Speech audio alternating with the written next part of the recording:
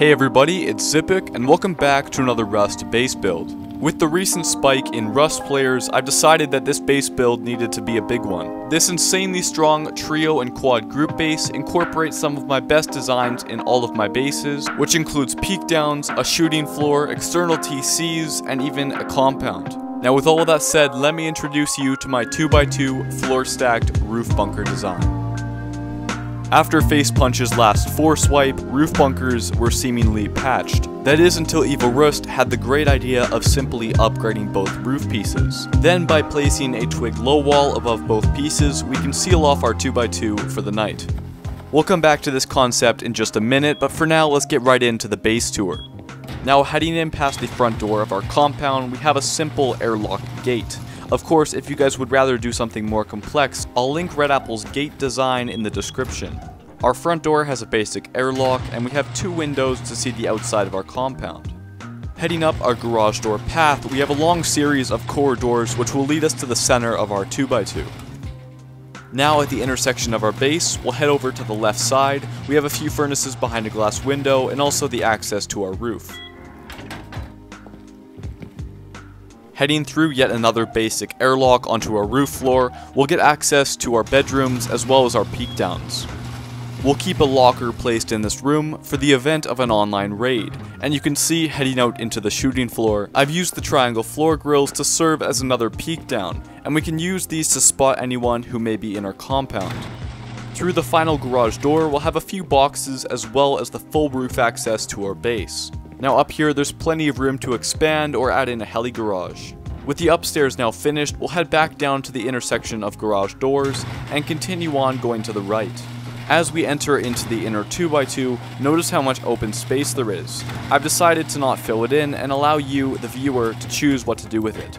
Up here we have our basic repair bench, research table, extra bags, and a few boxes with a campfire in the middle for comfort.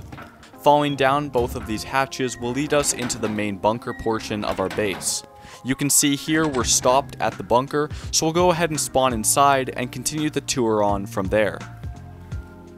Now spawn inside of our bunker, notice the tier 3 to the right, and also a few boxes above us. If we open the closest garage door, we'll have full access to our roof bunker, as well as a few boxes underneath. By looking past the boxes, you'll see the twig piece which holds our roof bunker together. If we demolish this, our roof bunker will change sockets and open up, giving us full access to the rest of our base. If we open up the door to our left, we'll get access to the second half of our 2x2. In here we have a few extra bags and boxes, and right now I'll also show you how to seal off the bunker. And behind the final door we have TC, 4 large boxes and 4 small boxes. The TC upkeep is on your screen now, and with all that said, let's get right into the base build. Now guys, getting right into the starter, we're going to use Evil Rust's floor stack design. This will allow us to floor stack very easily and without any issues. We're going to look for this line on our foundation and place a small box right on top of it. Now, only holding crouch, we can place in our first foundation and then slowly move down the ramp until the second one comes up as blue. We should only hold D when we're moving down the ramp and take our hand off of the mouse. This will ensure we don't change our player's orientation. If this is the first time you are attempting to floor stack base, I would recommend watching the video in the top right hand corner before you continue on with building. Now with all that said, as long as there's no gaps in between our walls once we test them, we can go ahead and continue on with the starter base. Use the following footprint to build in your starter. Also remove this lower triangle and replace it with a raised one along the side. Then we can remove our original raised triangle and build in the following footprint. I use this basic pattern the whole way around the base. Note that you may need to pause the video and take some time to get it built. Once finished, we can go ahead and place in 4 triangles in each of the gaps. And with all of that finished, we can remove any foundation that is not directly connected to our 2x2. Now we're going to go around the outside of the base and attempt to place in walls on all of these slots. If any of the walls come up as red, this is the time to restart, as you probably had a small gap in your original foundations. Now that we've ensured all of our outer foundations work, we can remove all of them but these 2 and then begin to upgrade to stone. Now let's begin to get in all of our walls. We're going to start by doing the back half of the 2x2 and wrap around to the front. And over here by our entrance, we're going to place in a half wall and then a full wall, and then 2 more half walls on top to balance out the gap. Let's upgrade all of these to stone.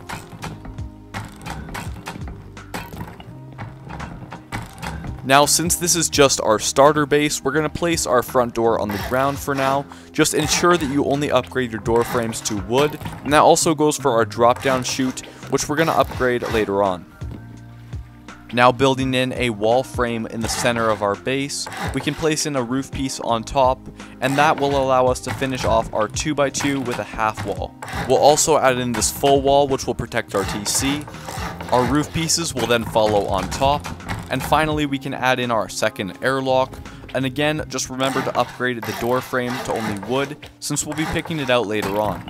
Now let's add in all the doors, and also add in the TC. Now, to avoid getting flame rated, since the front area of our base is quite vulnerable, we're going to build in our roof bunker right now. We can just make it out of stone, but it will guarantee that our base will be much stronger and survive against the starting wipe.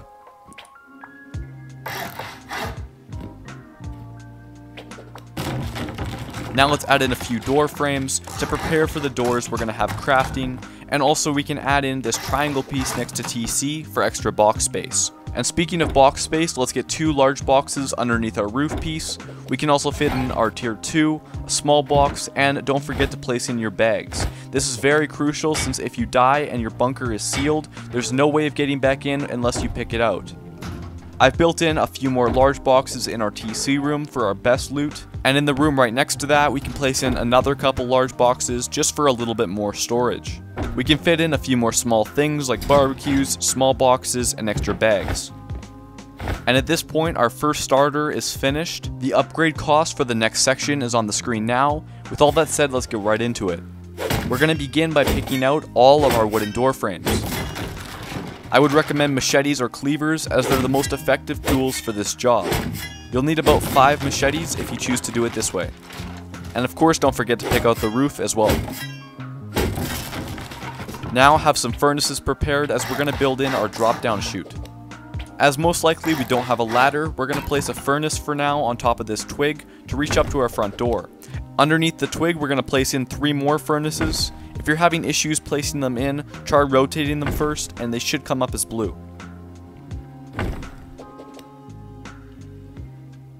Now we're going to finish up the drop down chute and add in a normal single door frame on the very top. On top of the drop down chute, you'll have an option to either place in the upper or lower roof piece. Ensure you place it in the lower of these 2 slots, and you won't have to worry about anyone picking in. Since only a small amount of the soft side is showing, it's still treated as a hard side wall. With phase 2 finished, we can now begin to move on to phase 3. We're going to start by placing in all of the outer foundations once again. If you need to, go back to the starter base and repeat the same process. If you already have metal ready, skip this step and upgrade all the foundations straight to metal. Now we're ready to add in our outer honeycomb. Let's begin by adding stone walls on every side of our 2x2.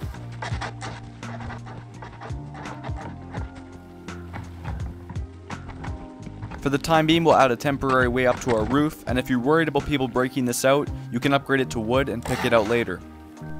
Now heading up to our roof floor, we're going to place in a metal roof piece on the right of our front door. And then once again, to balance out the height, we're going to fill in all of the rest with half walls all around the base.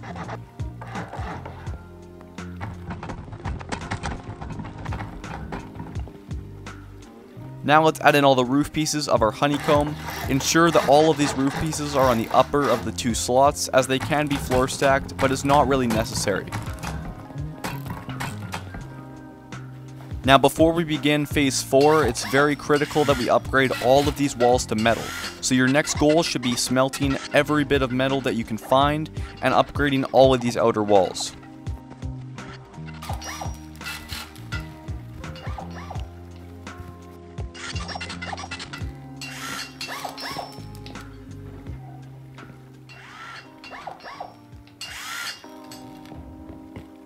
Now based on the amount of metal we have used to upgrade the base so far, at this point I expect we have enough HQM to upgrade these 2 foundations, and also upgrade our 1x1 to armored.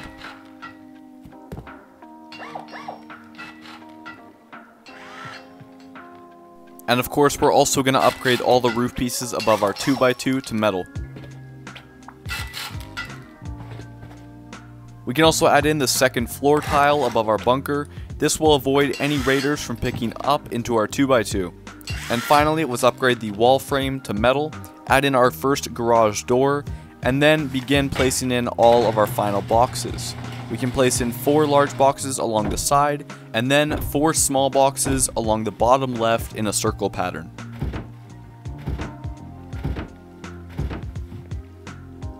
Now with our 1x1 complete, we can continue on to the rest of our base. If we found a ladder, we can demolish our twig tile and replace it along the side. Now back on our roof, we're going to build in the second floor of our 2x2. We're going to begin by only upgrading all these walls to stone, but eventually we'll upgrade them to metal. We're going to use a simple wraparound shape to guarantee the maximum door path, but obviously feel free to change this if you prefer a certain way. We're also going to floor stack our roof pieces now, which is going to make the raid cost much more expensive. Now let's add in all of our roof tiles to our 2x2, and we'll head over and try to get our front door in. Notice here we're having issues with it, but don't worry, you just need to go downstairs and look straight up through the roof and it should come up as blue.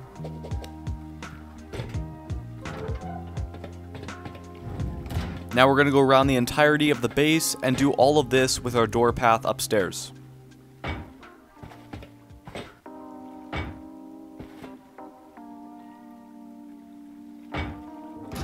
I'm going to leave this area open for now, however if you need extra space, feel free to put extra boxes or tables up here. With that said, we're now complete phase 3 of our base. Let's move on to phase 4. Our first step of phase 4 is going to be adding in a 3rd layer of honeycomb all around the base. This is going to protect the foundations from being picked and also increase the raid cost by quite a bit. Depending on whether you're playing modded or vanilla, you may even have enough to upgrade all these outer walls to metal as well. Once again, we're going to build in a temporary way up to our roof with a foundation and also a half wall, but this won't be there for very long since we just needed to place in these half walls on our second floor. We're going to go around the entirety of the base, just like the inner honeycomb, and build in all of these in stone.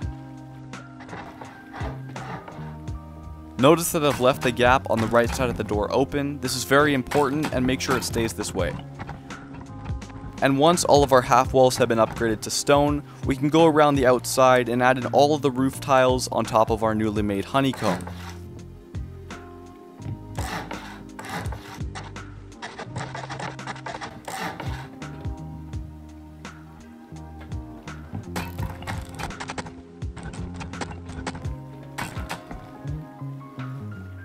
Next, let's build in our permanent way up to the roof floor.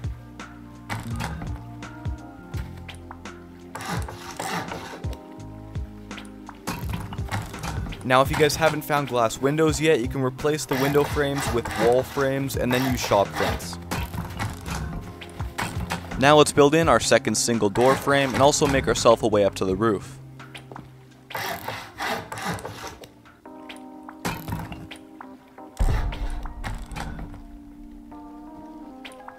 We'll seal off the roof of the first floor airlock, and then we'll put the walls up on the second floor for our door path.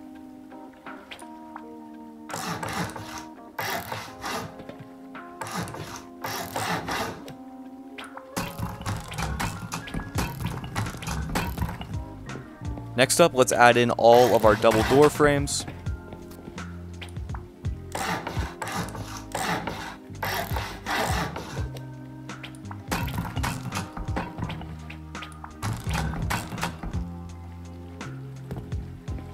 Now for this room here, you guys may choose to have furnaces, or you may choose to just keep it as honeycomb, as personal preference.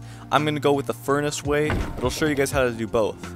You can see here if we choose a furnace, we're going to have a furnace as our jump up, but if we just choose a wall, we can simply seal off the top floor of our door path, and then use the connection point from there to also have a crouch jump up to our roof.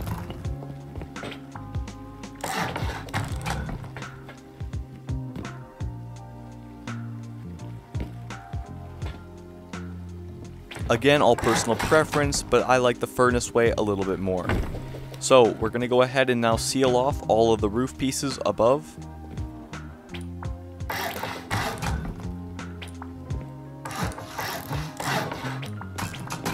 You may be concerned about the slight gaps in your roof. If you are, it's a simple fix. Basically just floor stack the bottom layer of the gap and no one will be able to see into the corridor.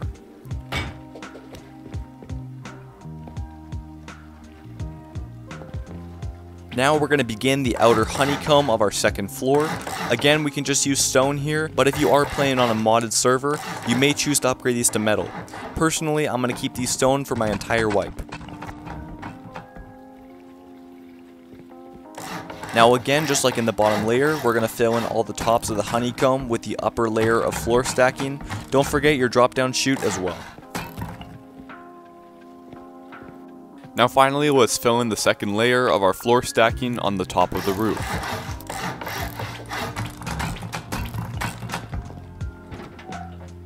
Now with our roof done, we'll head downstairs and upgrade the inner core of our 2x2 to metal.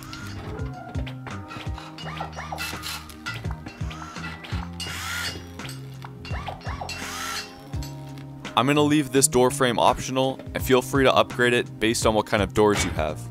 Now let's head down to the front and we'll add in sheet metal double doors, glass windows, and garage doors on all of our crouch jumps. I don't expect you guys will have enough resources to make every door a garage door, so we're going to use sheet metal double doors for now and we'll switch them out later on.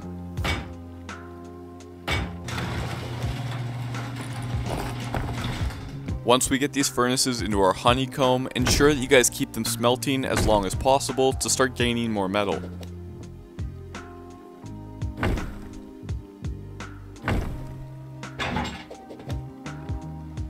And we can also prepare for the discovery of a ladder hatch by placing in this floor frame.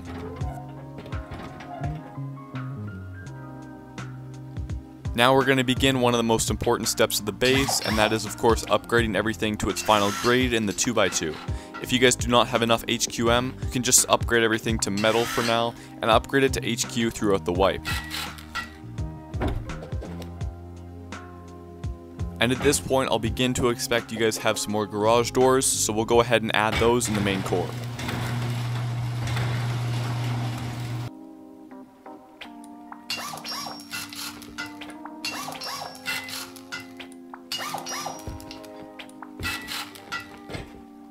The half wall you see me upgrading right now is very critical. Make sure you guys upgrade this to HQM if anything else, since it will defend our drop down against raiders.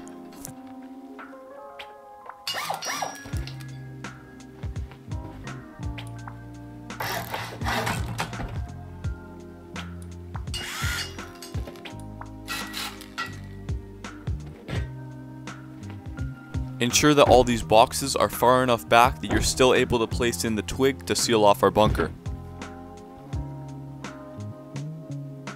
You may have issue placing in the twig if you happen to have your garage door with the roller facing inward, so we're going to go ahead and flip that around. Don't worry, there's no splash damage caused from flipping that. Now we should be able to place in our 3 boxes and twig.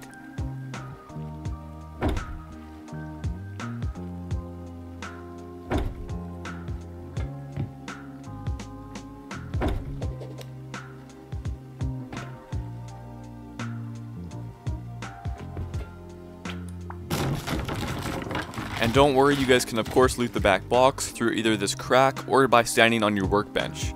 Speaking of the workbench, let's remove it and add in the tier 3, and we can fit in a few small boxes right next to them.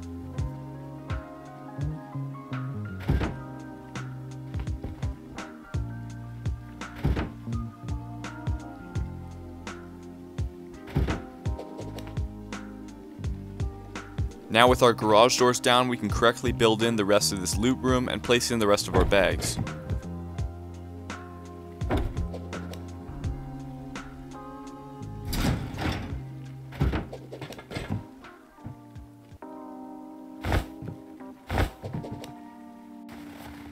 And if you haven't already at this point, go ahead and upgrade all the outer foundations to metal.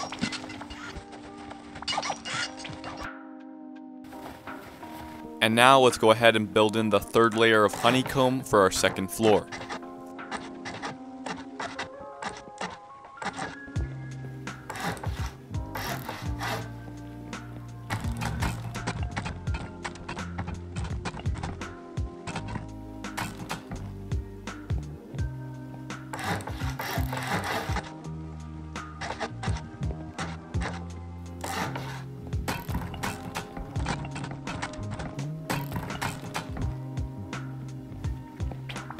This is where things get a little bit tricky since we already have this area floor stacked. To place in this single door frame, we're going to need to go and place it in through the floor, just like we did with all the rest of the doors.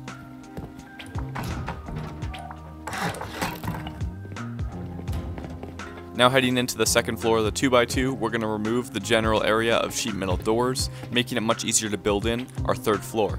If you're having issues building this, try to keep an eye on the bottom left hand corner and you'll see exactly what I'm doing and exactly how I add in the third floor through the roof.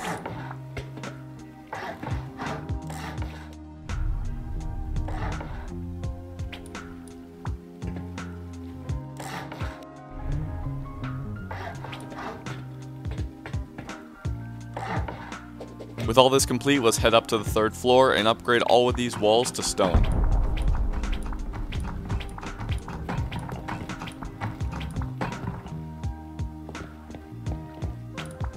Now we're going to build in our full roof access. Just follow these steps and it should make it quite easy. Notice that I'm having issues placing the wall right on the back side, so you're going to need to place in a triangle floor and then the wall behind it, and then afterwards remove the triangle piece.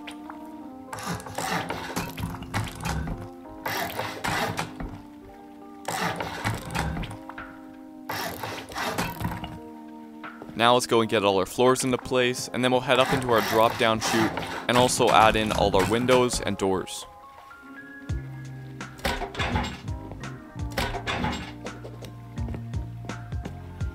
And of course we can also fit a few drop boxes up here, just in case you guys are landing helis and you need to do a quick depot. Now just like on the first floor to place in all the doors, we're going to have to go around and look through the base. You guys may get occasional issues like placing through wall or no line of sight. If you guys get these, simply move to the other side of the wall and it should come up as blue.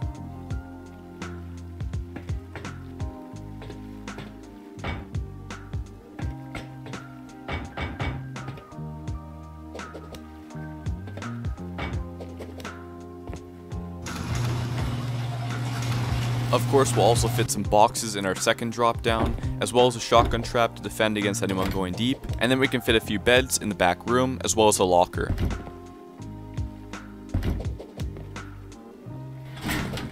At this point, phase 4 is completed, and we can move on to the final phase 5 of the base.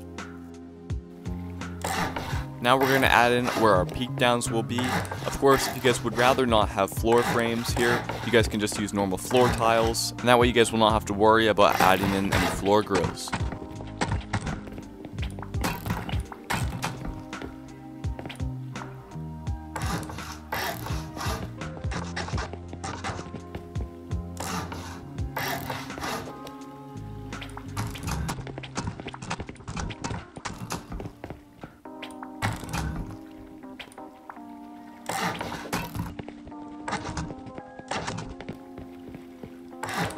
Notice that I'm just going to fill in these extra slots with walls. If you'd prefer extra windows, feel free to add these in here.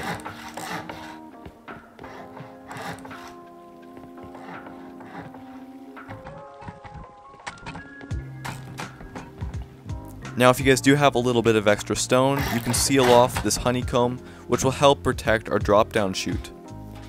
And here I'm going to go ahead and skip through placing in all of the embrasures and outer doors, but I think you guys get the idea. And then finally we're going to add in all the roof tiles on top of our entire shooting floor.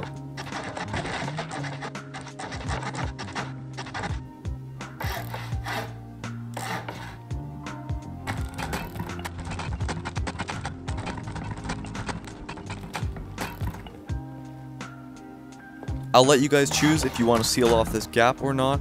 I know some people like to keep it open to help fight heli, or also help fight anyone who may land on your roof with a helicopter. But of course it does have its own weaknesses, so I'm going to go ahead and seal it off. Now let's head down to the interior of our base and replace all our existing sheet metal double doors with garage doors. We'll also replace our crouch jump here with a ladder hatch.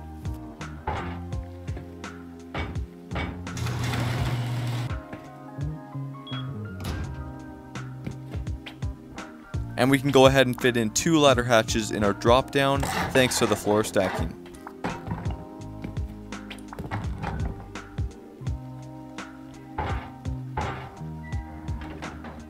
Now if you plan to follow me when placing in all of your boxes on the second floor, upgrade these 2 frames to metal, which will make it easier to fit in boxes, and then head downstairs and add in all the garage doors for our second floor.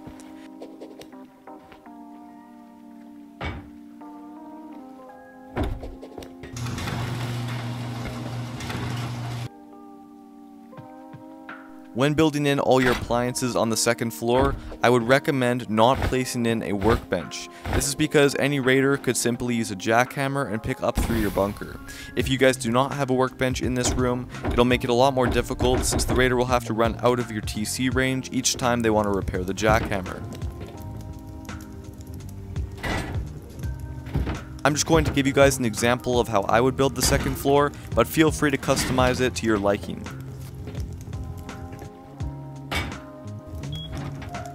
Once phase 5 is finished, the base is now fully complete. All we'll need to do now is add in external TCs and a compound. That will be phase 6 and 7. To start our external TC, place in a square foundation off of the middle side of our base. Then we'll build off of it with triangle foundations just like I do here, and then proceed to remove all the extra ones that do not follow the same pattern. Make sure that the triangle piece does not connect to your actual base, although it will still overlap TC privilege if the main one is broken. Now our last step is to add in the TC at the very back. The TC should be placed 8 triangles out, then we can go ahead and seal it off with a glass window. Now at the moment these external TCs have one weakness, and that is of course that the soft sides of the foundations are all showing, so anyone can come by and pick them out. So we're going to go ahead and add wall frames on top of all the foundations, which again fortifies the connection to our main base. I'm just going to skip through building the second TC. We're going to repeat the same steps on the back side. Phase 6 is now complete, and we can move on to the final phase 7 of the compound, which will be adding a gate as well as our walls. Obviously, again, if you guys want something more complex, we can go and take a look at Red Apple's gate design in the description. But for me, I'm just going to build out a ton of squares, which is going to give me enough room to build the whole compound around all of our TCs and base.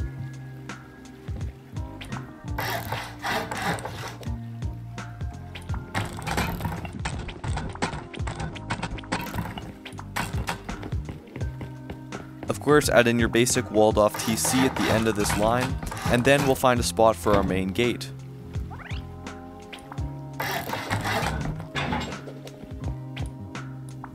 I like to go in about 2 foundations, and then I like to use 2 windows so I can see who's outside and inside my compound. Then we're going to go ahead and add a single door and then a double door frame. By using a garage door and sheet metal single door, the raid cost will be 4 rockets through the gate, and it's the same cost as if you were to just go through a wall, which is obviously nice since the raider might choose the wall instead.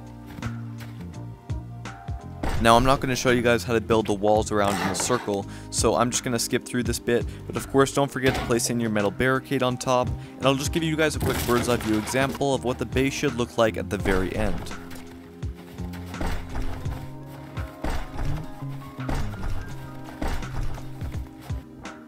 And guys, with all of that said, the base design is now complete. I hope you've all enjoyed this video, and I'll see you guys all in the next one.